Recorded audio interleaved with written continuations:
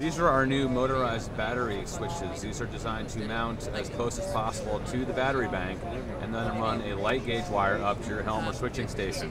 Eliminates long copper runs of heavy duty copper. Very cost effective system.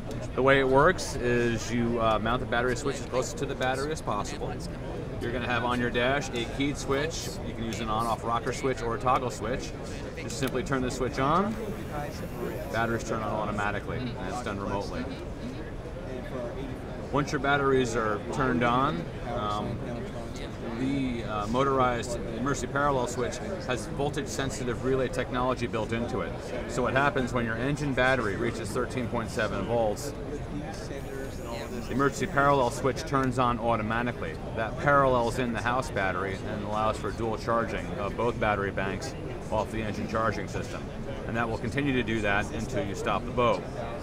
When you stop the engines and the voltage between the batteries drops to 12.8 volts, the emergency parallel switch turns itself off, isolating the house battery from the engine battery. So now you're running your house loads off your house battery, the engine battery is fully charged and isolated. And then you turn the switches off, turn the switch off.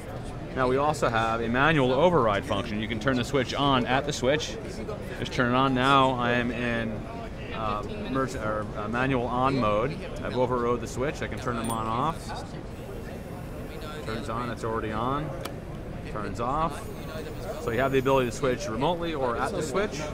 And then you also have the ability to pull the key out when the switch is in the opposition.